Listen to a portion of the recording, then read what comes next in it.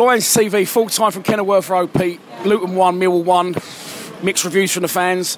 I'm not sure where I stand on it. I'm still an Harris out advocate, to be honest with you. The first start was shocking performance. Nothing, no effort, nothing going on whatsoever. And like judging by the fans' reaction at half time, never heard that before from Mill fans. Neil Harris out, Chants and all that. No one was happy half time. Second half, yes, it was an improvement. Got the ball out wide, a little bit better. We got the goal. Again, I always knew that we was going to concede a goal tonight. Our goalkeeper made 3 worldy saves tonight, kept us in the game, because we could have easily lost that 3 or 4-1. They was a better team again tonight, and sorry, I just don't think it's good enough again. Do you know what I mean? Mate, I agree. There was a chance of Harris out at half-time. It nearly turned nasty in there at one point. Boring Harris. As I've said many a time on personal videos when I'm doing them alone, and I think that's been echoed tonight by the Millwall fans, we don't expect to win many games, but we expect the fucking team to turn up and put in a Millwall performance and battle. And we just sit back and allow teams to play. We've got no ideas going forward. And, you know, in the second half, we did improve. As you said, Bolkowski kept us in it. We could have been 2-3-0 down. It wasn't for him. Second half, we improved. We got on the overlap. We was quick interchange passing. We did get balls into the box. We still wasn't great, but there was a grit and a determination about the team that lifted the fans. There was a bit. I see it in Leonard about the 60th minute. He made a challenge, and there was more up for it in the second half. I think that's got a lot to do with the crowd's reaction at half time. Yeah. That wound them up, because we was all scared like Neil Harris out, and they thought, you know, they've got to come out and battle for the manager, which they did. In all fairness, they did second half, but to me it still weren't good enough. Again, if you look at the amount of passes that they made compared to us, I think their possession again was massively again they had massive more possession. They was better than us in every department.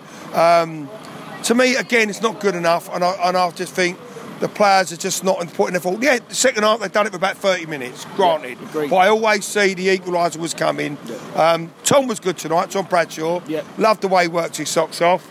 But as the rest of them, I'm not really too sure. But the thing I think that everyone's like getting on everyone's nerves is Neil's post-match comments about the game, about how good the other team, the opposition are, what quality they've got, what they've got this and they've got that, and we can't compete. We have to compete in this division. We're in this division for a reason, because we deserve to be there. All this bigging up the other teams, I'm fed up with it. And I think all the fans, he calls us delusional. I think, Neil, you're delusional, the comments you come out after the game. I just think he's got to start big us up for a change. Yeah, you're right. He'll say, you know, we did this to nullify them and this, that. We never let other teams worry about us. We always worry about them. And as someone said, you know, with the season we finished 8th, first season back in the Championship, we didn't worry about who the fuck we was playing. We just went for it. And it's that second half, half an hour in that second half, showed that we have still got it in there. So, you know, I think Neil Harris will point to, hang on, and he'll be like a pig in shit tonight against the fans, against people like me, and maybe rightly so. Maybe we are being too harsh.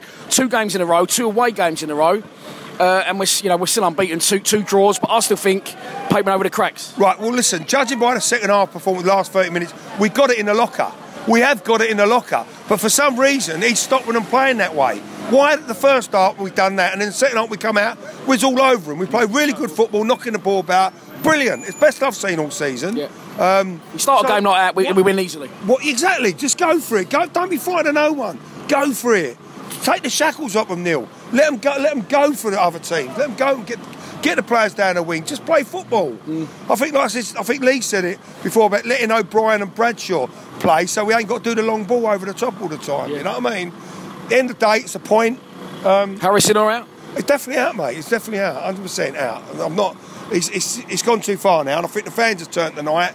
And I still think we're going to beat Leeds on Saturday, because we always beat them mugs anyway. So, well, mate.